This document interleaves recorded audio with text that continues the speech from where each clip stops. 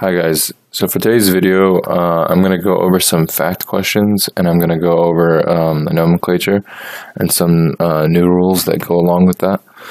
So starting off with nomenclature, the only difference now for nomenclature is that we're going to be adding double bonds and we're going to be adding halogens, so bromine, chlorine, fluorine, iodine.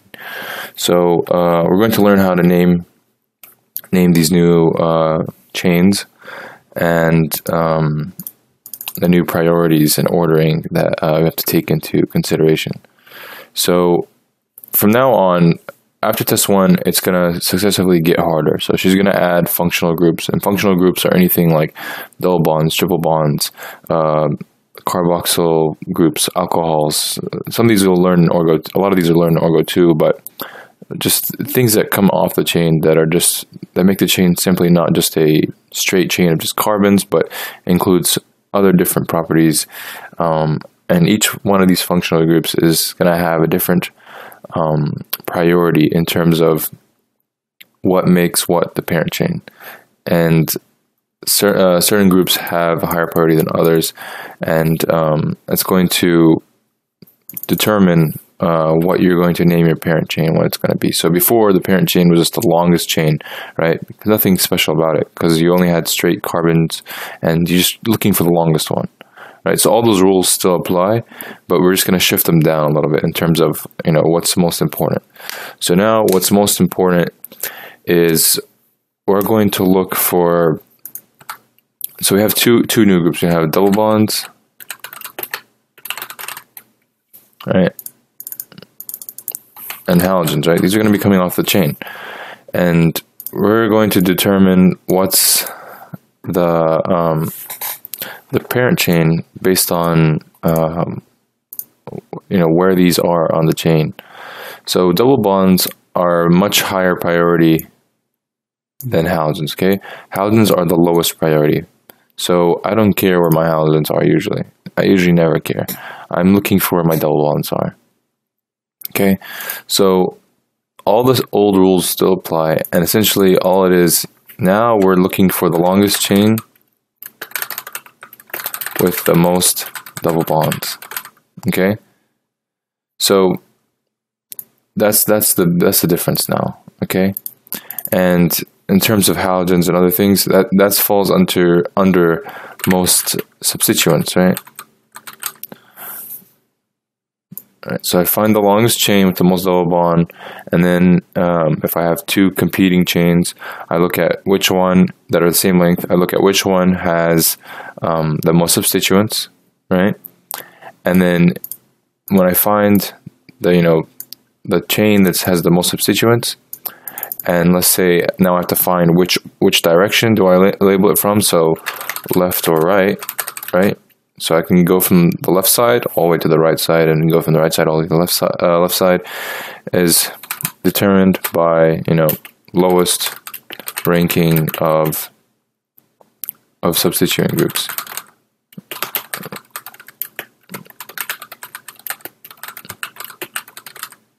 I think also including double bonds.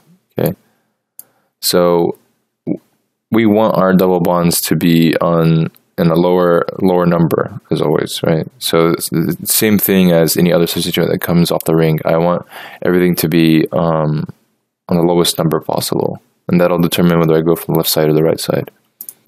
All right, and essentially it's the same rules, just now we've introduced priority. So I'm looking at the chain that has the most double bonds, and it doesn't matter if that chain is 2 carbons long or 4 carbons long.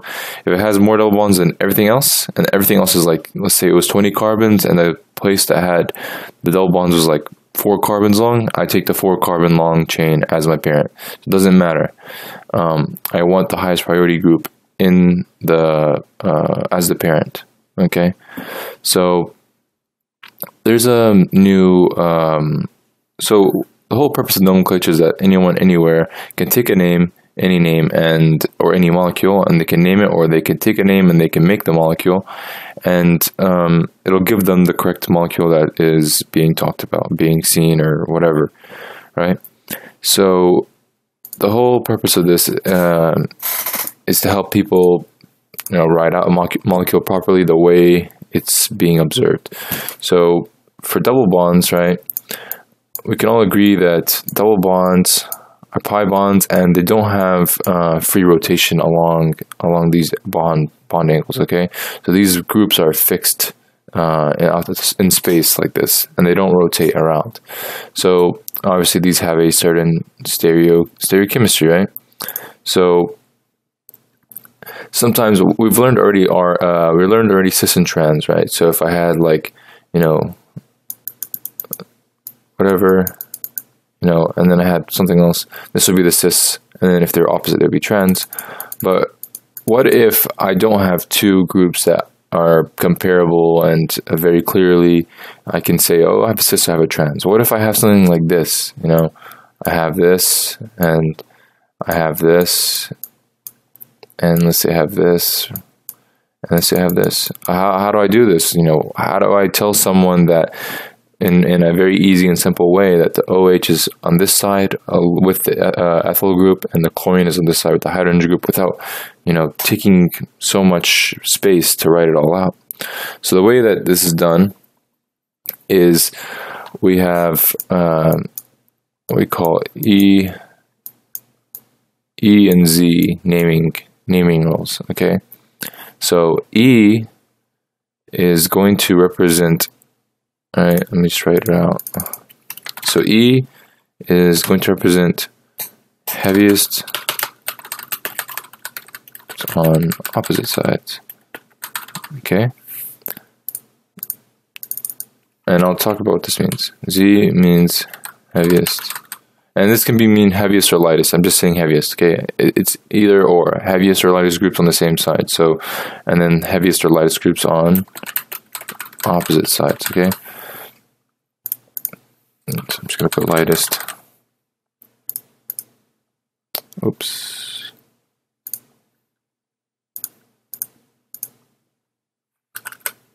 Whatever, I can't edit it. All right, and the way I remember this, if a really dumb way to remember this, Z, all right, since I said heaviest group, oh, I miswrote that. So Z equals heaviest, my bad, on the same side. Okay, yes, all right. And the way I remember this, I say to myself, Z sounds like, so when I say Z and I'm thinking, okay, same, how do I remember Z is same side?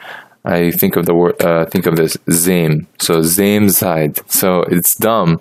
It's really dumb, but I've never forgotten it. So Z, I replaced the S with a Z, so same. So I never forget that Z means the heaviest or lightest groups are on the same side.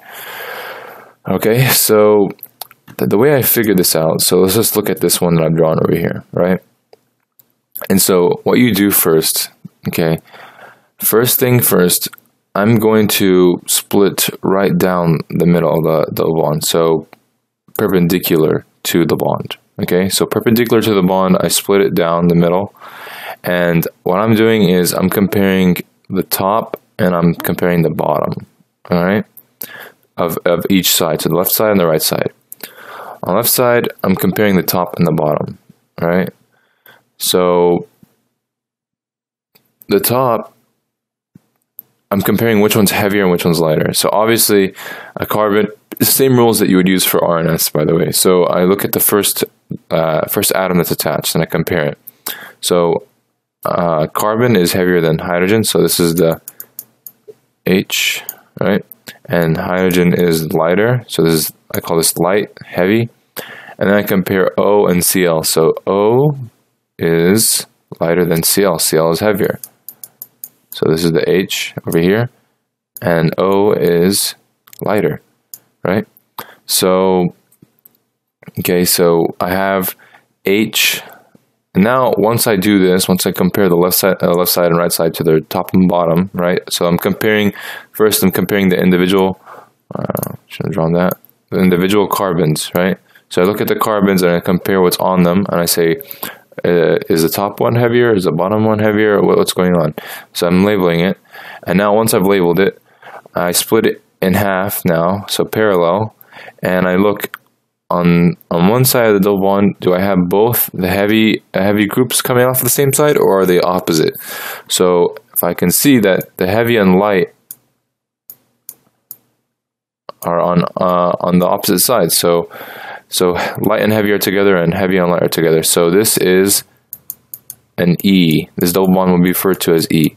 And then this information combined with, you know, me labeling the substituents on this carbon will let whoever's naming, writing it out, figure out how to arrange these groups. So they'll know to put the OH up, and they'll know to put the Cl down with the hydrogen, and they'll know to put this up with the ethyl group. So that's essentially how it works. All right. So that's essentially it. And then we're going to do some examples, and we're going to show how it goes. And I'll explain things as I do examples. So, all right. So for this, I'm going to do from top to bottom, and then from the right side. So we're going to have a bunch of different things, right? We're going to have a lot of complicated names. So first things first. These are all from the test, though. So this is like tests 2016, 2015, 2014, and 2013. And I'm sorry I'm using these examples from the exams, but I don't think there's a better way to teach it. And nomenclature is easy, so I'm not really taking much away from your practice. But yeah, just explain it. So like I said, the first things first is to find the chain that has the most double bonds, right? And then I'm going to look at all the other things that I already know are present. Okay, so there are rules. So I'm looking at this chain, and immediately I'm looking at these double bonds, and I notice that if I go from 1, 2, 3, 4, 5, 6, 7, 8, I know that I have the chain that has 2 double bonds in it, right?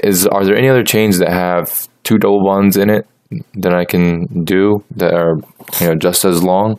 The only one that I can see that has both double bonds in it is if I go like this. So if I go like this, is 1, 2, 3, 4, 5, 6. So 6 versus 8, I've clearly found my parent chain, right? So this is the only chain, it's the longest one, that has 2 double bonds. And now, if I go in the other direction, right, 3, 4, 5, 6, 7, 8. All right, so if I'm going in the red direction, I have groups I have a methyl group on 6. This is methyl. I have another methyl group on, oops, that's not 6. 3, right? So this is 3, and I have a methyl group on 4. I have the double bond on 4, okay, and then I have another group on 6. So 3, 4, 4, 6. And by the way, whenever we're doing double bonds, depending on the direction I'm going, the first carbon that is part of the double bond is the number that's associated to the double bond. So let's say this is 1 and 2. When I refer to this double bond later in the parent name, it's going to be referred to as 1. This double bond is going to be, the location is going to be referred to as the location 1.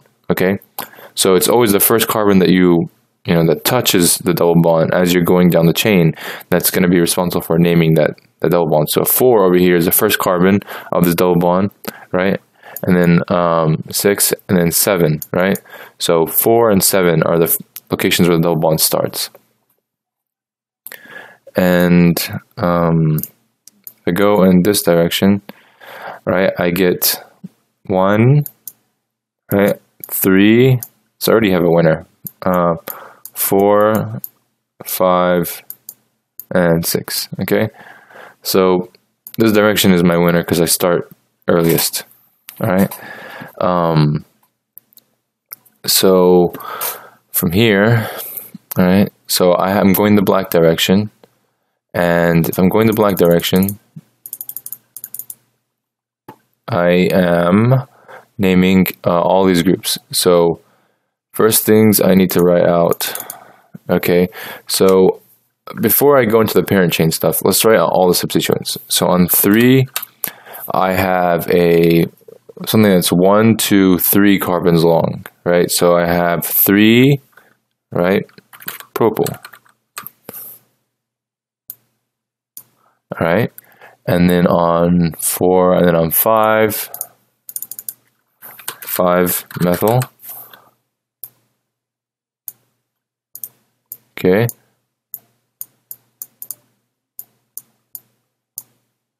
And then on 6, I have another methyl. So I have 6.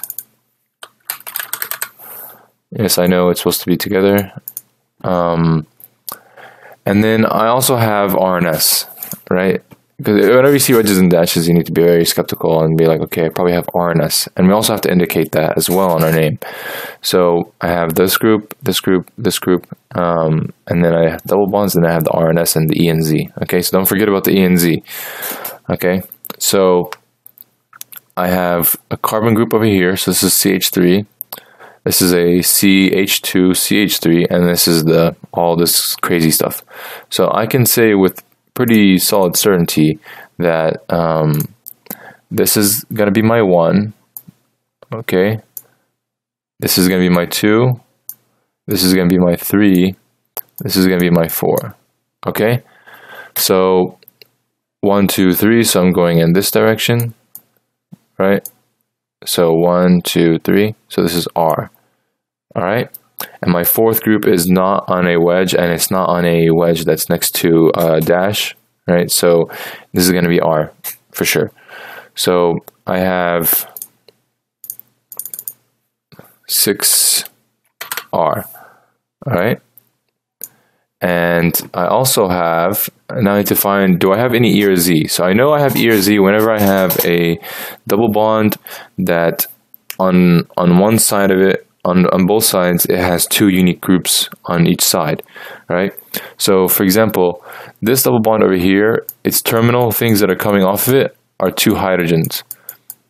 I can't compare 2 hydrogens, right? So, nor do I need to, right? So, if this is a terminal, if you ever have a terminal double bond, you do not have E or Z, and you don't have, cis or trans. Okay, unless there's more hydrogens or whatever. But usually on a terminal double bond, always, you never have the E or Z. Never. Ever. So it's only the ones that are in the middle, within the chain. And even then, sometimes, if the groups are the same on top or bottom, then you won't have the E or Z. So you always need to check, is this bottom group different than this top group? Is this group different than, the hydrogen, so the invisible hydrogen that's coming out? And now I need to compare them. So obviously these are all different. So I need to compare it. So let's do the left side first, okay? So the left side I have a CH3 group, and then on the right side, on the bottom I have the CH3 group, and the top I have the CH2, CH2, CH3. So which one's heavier, right? If I had to compare the carbons and kept going down like I would do in RNS, this would obviously be the heavier side, right? I have carbon, carbon, carbon, right? So top is heavy over here, bottom is light, and then over here hydrogen's automatically always light. It's nothing is lighter than hydrogen, right? Even if you ever see D, by the way, if you ever see something and you have, well, that's not a chain. If you have a chain and you see like D coming off of it, this is deuterium, okay? Deuterium. It's the isotope of hydrogen, and it's heavier than hydrogen. Okay, so hydrogen is usually almost always the lightest thing. I don't think there's anything lighter than hydrogen, as far as I know. So heavy and light. So these are on opposite sides. So we have, right? We have this is 4E. Okay, I'm gonna stop typing everything out. It takes too much time, but. So I have 4E, 6R, 6 methyl, 3 propyl, 5 methyl. And now I need to order everything alphabetically. So A, B, C, D, F, G, H, I, J, K, L, M, N, O, P. So M becomes for P. All right, I always have to do that. So my methyl groups come before it, right? But before I do anything on the chain itself, or any of the groups, I have to put my R and E before everything. So I have 4E, 6R, and I go in the order of like numbering, so 4E, 6R. I don't go 6R, 4E. Okay, so I do that, then dash, right, and then I put my 5,6 dimethyl, right, 3 propyl, right, and then now I have my parent, right, and the double bonds are part of the parent. So the part of the parent, and now I can go directly to my parent chain. So my parent chain is an octane, right? But it's not, it's an octane in terms of just 8 carbons, but it's different. It has double bonds in it now. So I have a different name for it. So whenever you go from double bond, when you go from single bond to double bond, the parent name changes the last 3 letters. So it becomes, instead of A-N-E, becomes E-N-E, right? Octene, right? Instead of octane. So the way I do this numbering, okay, I put oct, and the EN is the part that is the part that is referring to the double bonds. So right before that, I put the numbers of where the double bonds are. So I have 1, right, 4, diene, right? So 5,6 dimethyl, 3 propyl, oct, 1, 4 diene. Okay. So this is how I would write this out. Another thing you can do, right, is you can put it in the beginning. So propyl 1, 4 oct, I think it's octadiene. Octadiene, I think so. Okay. So let me see that differently. So octadiene, propyl oct.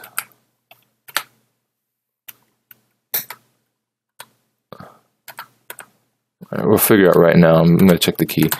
So I added a, and sometimes you have to add vowels, I believe. So whenever you're doing the die, you add an A, I believe. So I'm going to check over here. Okay, yeah, so you add an A. You see that? So she added A. So I got ER. So the reason why she didn't put the numbering is because whenever you only have one chiral center and one E and Z or whatever, you don't have to number it because it's already given that it's at that location because you only have one of them. So if they put the groups on the chain right, they should see that I have chirality here, and they should see that, you know, this double bond has E and Z. So you don't have to put the numbering, but I always put the numbering. It doesn't hurt, right?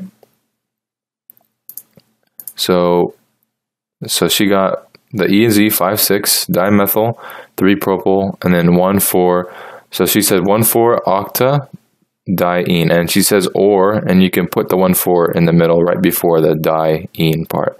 And I always like putting it there because I like just going from my last substituent all the way into my parent, and I don't like putting the number there. I like having it in the name. So you can do whatever you want. It doesn't matter. The only thing, just remember, if you're putting the die or tri, you have to add the A. You have to add the vowel before the consonant. So that's all they do, and that's not too bad. Okay, so let's look at this one now. So if I am looking over here, I need to find the longest chain that has those double bonds, right? So now clearly I have a ring and I have a chain that's coming off of it. So I need to look, where do I have the most double bonds, and then if I have 2 chains that have the same amount of double bonds, I need to find the longest one. So this is 1, 2, 3, 4 carbons long, and it has 1 double bond in it. And this ring has 6 carbons, right? And it has 1 double bond in it. So this is going to be my parent, this hexene, cyclohexene. So this is my parent, okay, and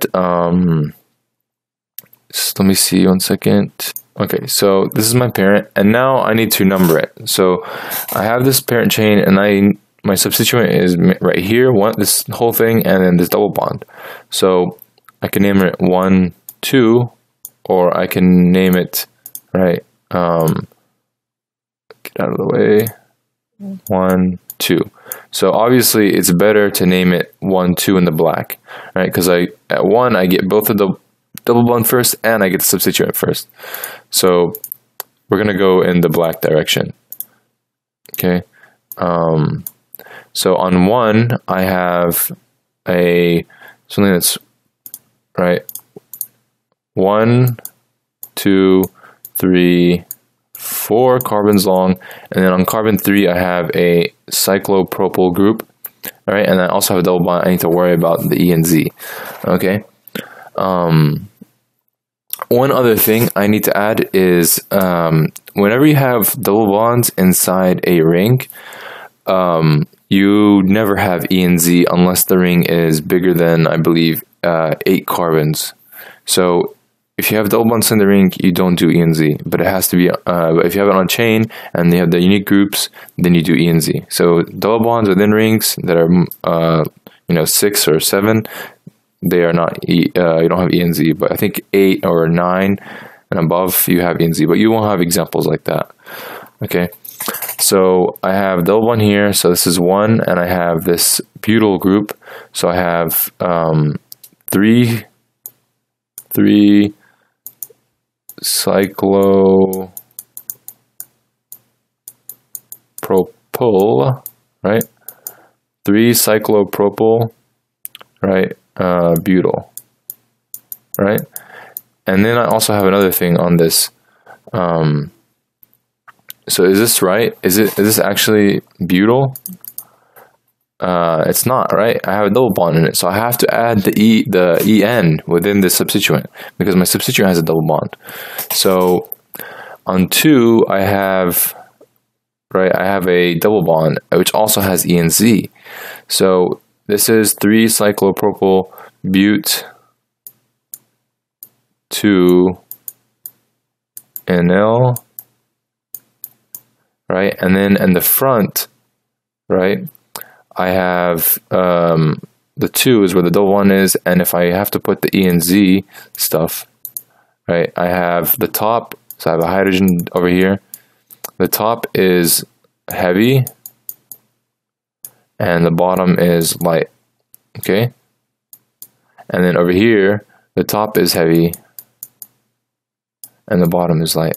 So the lights and the heavies are on the same side, so this is a Z. So I have 2Z in the front, okay? So 2Z, 3 cyclopropyl, but 2 NL, and this is all off of carbon 1, all right? So this whole thing is on carbon 1, right? And then you have the parent chain. So let me just check if that's right. So yeah, so 1 parentheses, then like I said, if there's only 1 double bond, you only have to put you don't have to put the numbering, but I did. Z, 3 cyclopropyl, 2 but NL, and I'm pretty sure you can put the 2 over here, right? Since it's already in the middle. I'm pretty sure it works the same way. If you're confused how I got the but NL, it's just, so normally it would be butyl, but I have to put the EN after the prefix part. So the but, so BUT EN, that's where the EN comes in, and then the YL, right? So I drop the E at the end. That's at the end of every chain name, and I put YL because it's substituent. So I have all this, and then I have to put the parent name. So now the parent name is, so all this is coming off of cyclohex, right? So this is the prefix part, and then, right, 1 ene. Okay, everybody see that? So cyclohex, and then since obviously it's only 1 of them in there, I don't have to number it, but I do it anyways. Okay, you're not going to really get any points off for doing that, I believe. So it doesn't hurt to add extra detail to something. So the full name of this is 1,2Z, 3 cyclopropyl but 2 NO, cyclohex 1 ene. All right. So a little bit complicated. There's a lot of things happening in this substituent, but just organize it very orderly. Okay, so parentheses, and then within the parentheses I have the 2Z in the parentheses of its own, and then 3-cyclopropyl, and then this can either come out over here, I believe, and you have the but2NO, cyclohex 1E. All right, let's move on. So now let's look at the next one. So I have this pentane, right? And I have these groups on here. So I can either go 1, 2, 3, or I can go 1, 2, 3 this direction. How do I figure out which direction is best? So I have 1, 2, 3, right? Or 1, 2, 3, and the bigger numbers.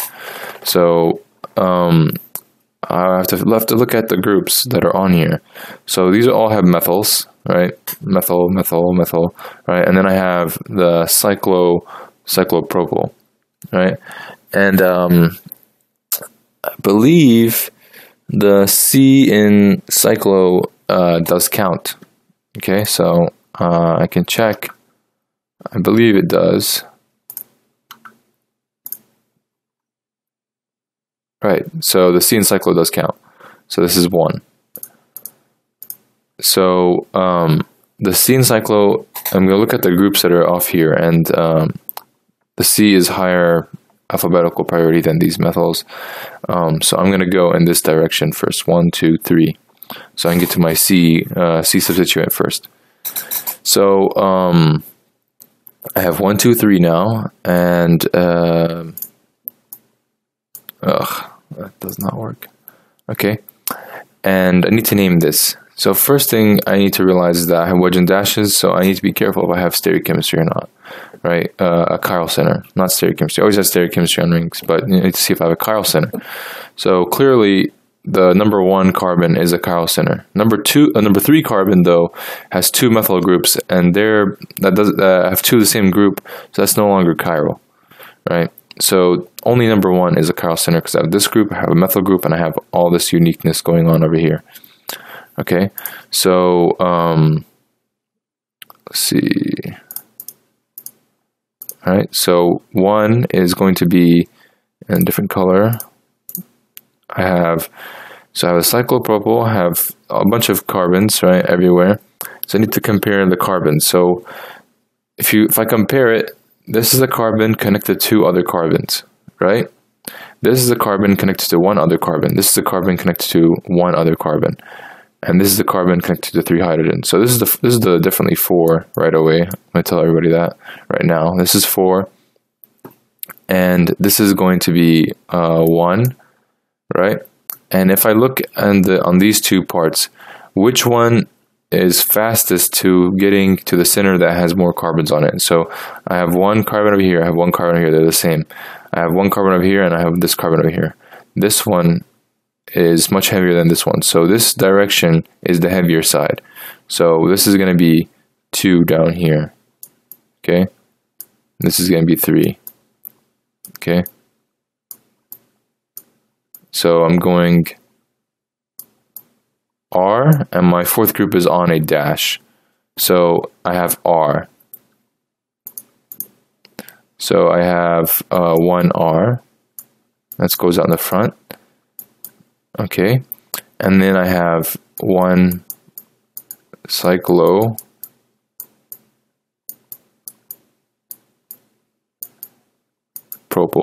Okay. And then I have a methyl group on 2, I have a methyl group on 3, and I have another methyl group on 3. So I have 2, 3, 3.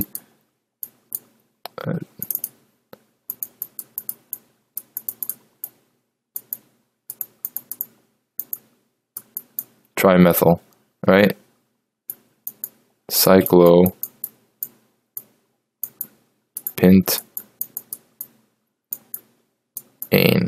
Okay, so 1 R, 1 cyclopropyl, 2, 3, 3 trimethyl cyclopentane. Okay, so 1 R, 1 cyclopropyl, 1, 3, 3, right? Did I do that right? Oh, I put 2 for some reason. So this should be 1. Right? dumb mistakes. 1,3,3-trimethyl cyclopentane. Okay, not that bad really. All right, let's move along. Maybe we don't have time to do all these examples, but let's see which one looks the hardest. Let's see. Well, I need to do one with a bromine on it, so let's keep going in the order that we're going. All right. So if I look at this chain over here, all right. So I need to find the longest, the most double bonds, where the most double bonds are. So if I look, it's probably along this chain right here. So I'm just gonna say I have 1, 2, 3, 4, 5. Okay. So 1, 2, 3, 4, 5. And if I name the opposite direction, right? And I hope everyone noticed that this direction right here is the same, right? It's the same. It's symmetric to the top part, so it doesn't matter if I go into this or go into that. And if I name this way, I have 1, 2, 3, 4, 5. If I go in the red direction, I get 1, right?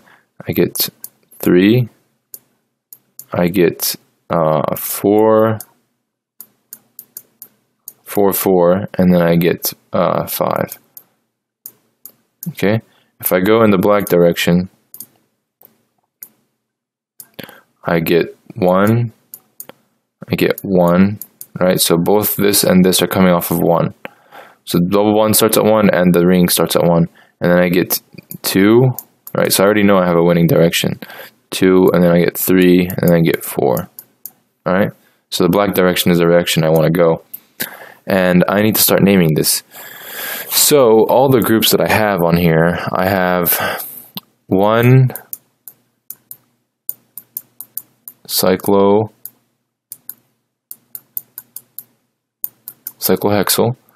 All right, and the way I name halogens, they never have YL on them, whether on the parent or the substituent. They never have YL. Okay, they're always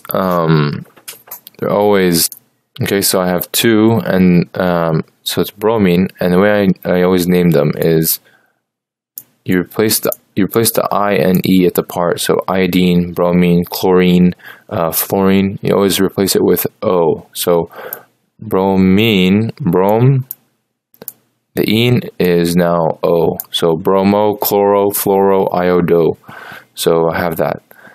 Okay, and then on 3, I have something that's 1, 2 carbons long, right? So I have a ethyl group, right, with a double bond in it. So here I'm not gonna put the numbering. Okay, it's too short, and it's very obvious that the double bond has to fall here. It can't be over here. It's not going to be over here. So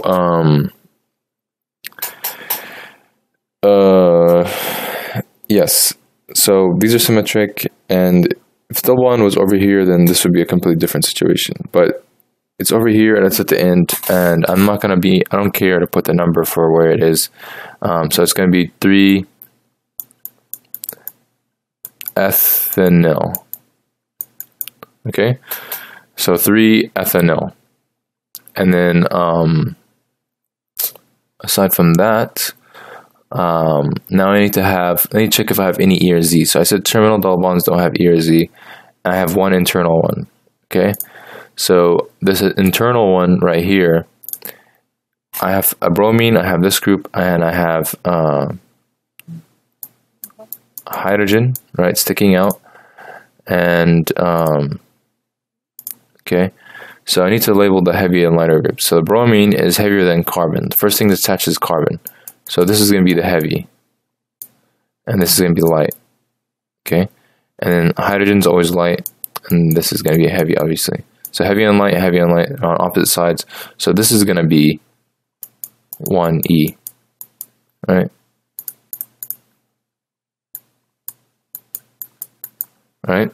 So I have 1E on the front, right? And I'm gonna just type this up because it's neater that way. So I have 1E, right? And I don't have to put the 1 because there's only one of these E and Z's. So I have 1E, and then and now I need to put all the groups in order. So I have the cyclohexyl, I have the bromo, I have the ethanol, and then I have the double bonds that are inside the chain itself. So what comes first? B comes before C, so 2 bromo,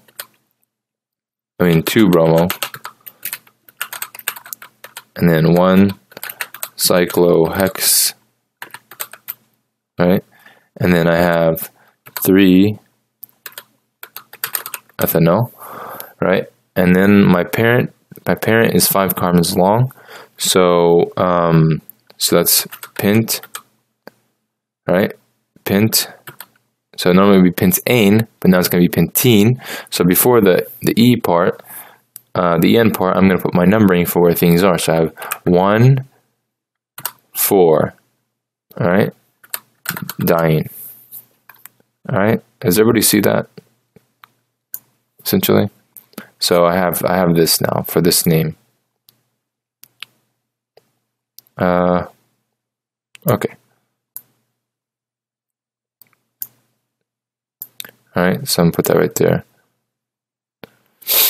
Okay, so that's for this one right here. That's for this one right here. This one. Okay, and now on this side, I have all these things. Okay, I don't really have the time to do all these, but I think it should be pretty. I've explained all the stuff now. So halogens and double bonds, internal ones, terminal ones, E and Z, R and S, and how to put everything on the ring. So just keep doing some practice, and it should be pretty straightforward.